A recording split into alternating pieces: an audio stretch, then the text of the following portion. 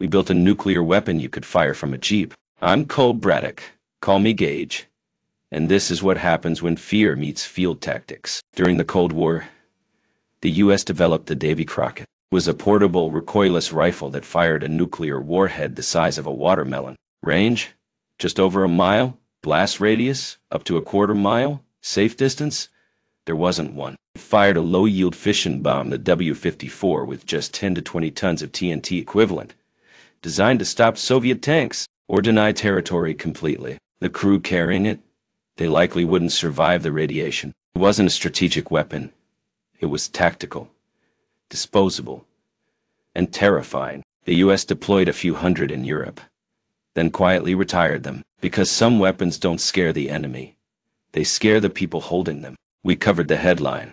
Leave a comment if you want the full breakdown, specs, doctrine, and why it never got used. This is Gage, and sometimes the real danger is when you actually build what you're afraid of.